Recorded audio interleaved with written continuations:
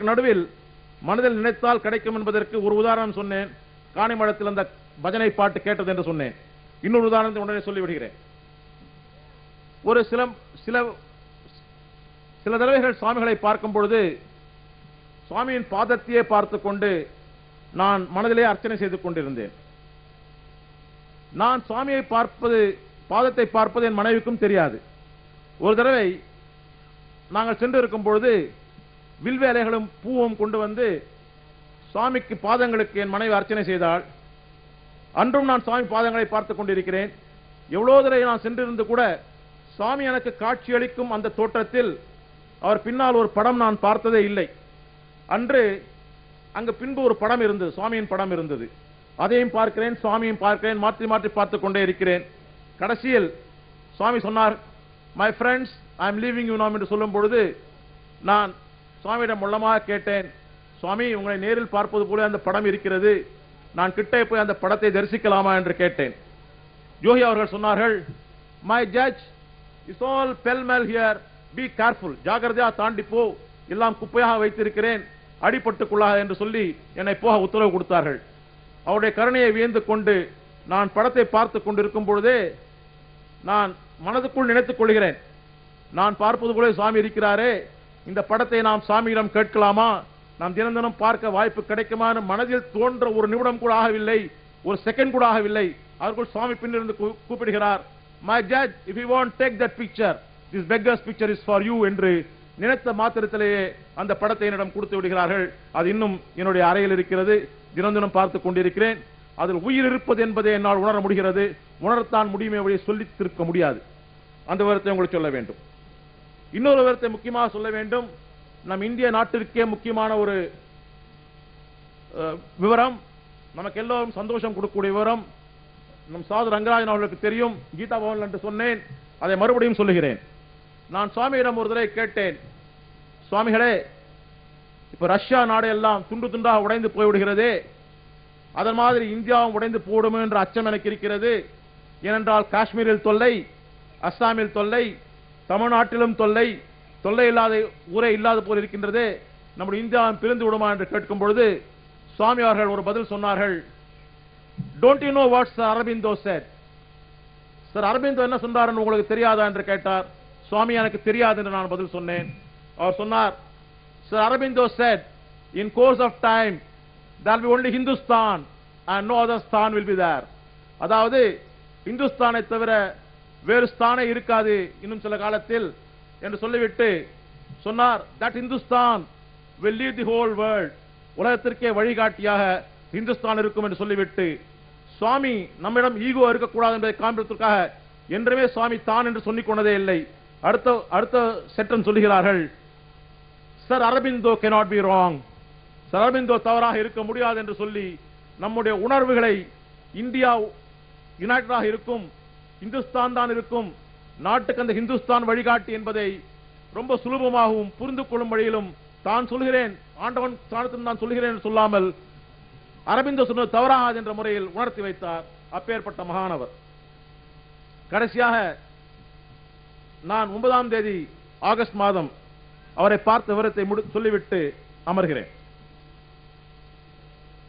திடீரென்று quit India movement என்று அன்று ஒரு விடுமுறை விட்டு விட்டார்கள். சாமியை பார்க்க வேண்டும் என்ற ஆர்வம் ஏற்பட்டது. உடனே சென்னையில் இருந்து கிளம்பி திருவண்ணாமலை சென்றேன். சுவாமி அருள் கூர்ந்து மாலை 4:30 மணிக்கு என்னை உள்ளே அழைத்தார்கள். சுமார் 1.5 மணி நேரம் அவருடன் இருந்தேன். அப்பொழுது சுவாமி எனக்கு ஒரு அமெரிக்க நண்பர் எழுதிய சில வரிகளை காண்பித்து, இந்த அமெரிக்க நண்பர் என்னுடைய பக்தர், என்னை பற்றி விவரங்களை எழுதியிருக்கிறார், படித்து பாருங்கள் என்று என்னிடம் கொடுத்தார். நான் படித்து பார்த்தவுடன் சொன்னார், this beggar has been described in so many ways by him என்று சொன்னார். what do you say என்று என்னை கேட்டார். அந்த அமெரிக்கன் பக்தர் எனக்கு தெரிந்தவரை 1976 சுவாமிகளை பார்த்துக் கொண்டிருக்கிறார்கள், தரிசனம் செய்து கொண்டிருக்கிறார்கள். அவரே அமெரிக்காவில் ஒரு மகான் மாதிரி இருந்து கொண்டிருக்கிறார். நான் சொன்னேன், சுவாமி, நான் உங்களிடம் சொல்லியிருக்கிறேன், நான் அடிமட்ட பக்தன், அவர்கள் மாதிரி அவர்களால் நான் பழகியதில்லை, இருந்தாலும் என் மனதில் தோன்றியதை சொல்ல வேண்டும் என்று சொல்லி நான் சொன்னேன். உங்களை பற்றி யாராவது விவரிக்க வேண்டும் என்று நினைத்தால் தவறு இருந்தால் மன்னித்து விடுங்கள், விவரிக்க முடியாது. என்னால் பார்க்கக்கூடிய வரையில் நான் சிறு குழந்தையாக படித்த கதை எனக்கு ஞாபகம் வருகிறது. 5 blind men and the elephant என்று.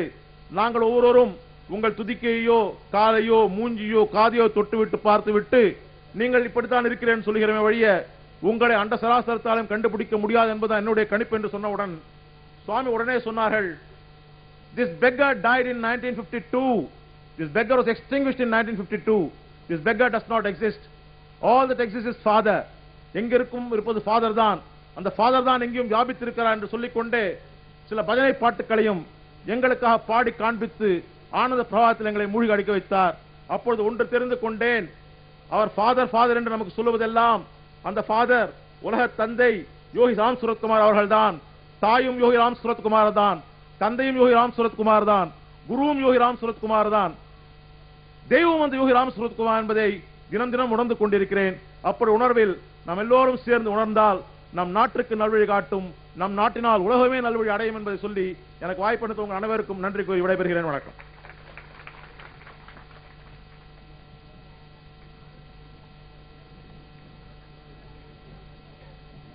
இங்கு நான் கண்ட உலகத்தந்தை யோகி ராம்சுரத்குமார் என்ற தலைப்பில் கருத்து பரிமாற வந்த அவ்வளவிற்கும் சந்திரசேகரன் அவர்கள் மாலை அணிவிப்பார்கள்.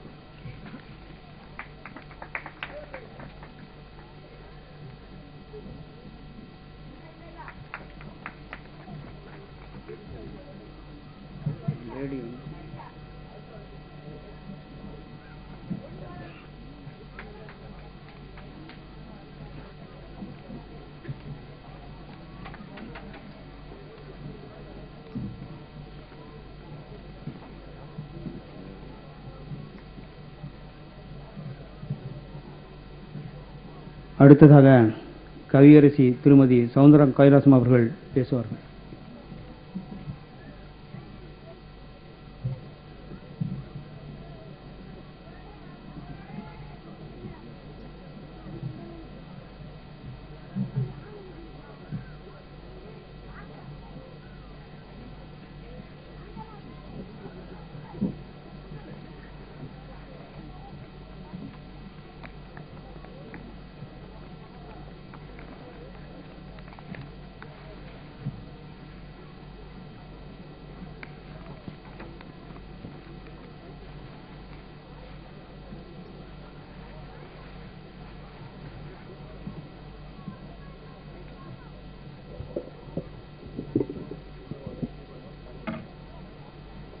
ஓம்காரி என்பாள்.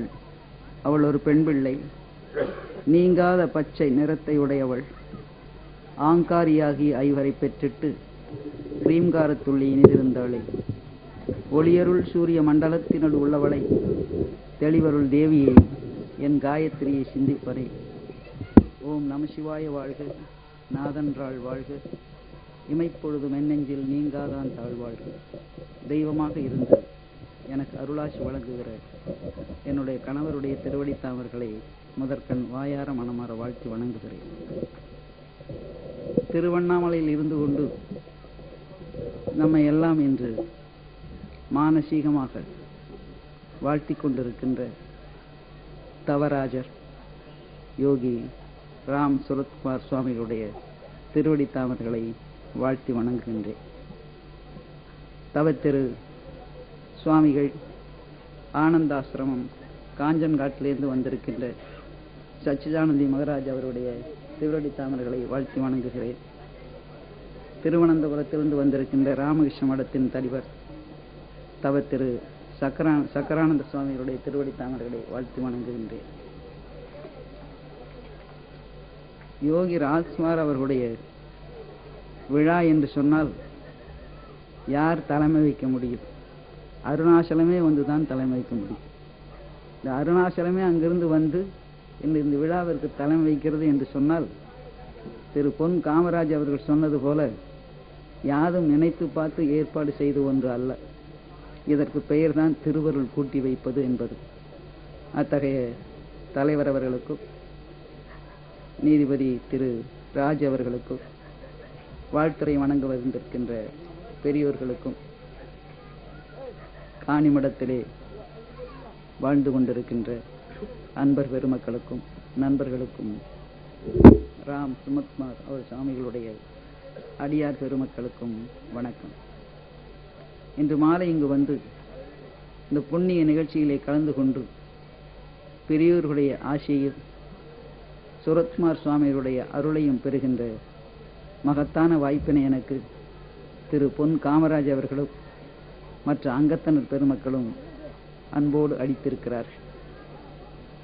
ராமபிரானுக்கு ஒரு அனுமன் கிடைத்தது போல, கிருஷ்ண பகவானுக்கு ஒரு அர்ஜுனன் கிடைத்திருப்பது போல, யோகி ராம் சுரத்குமார் சுவாமிகளுக்கு ஒரு பொன் காமராஜ் கிடைத்திருக்கிறார்.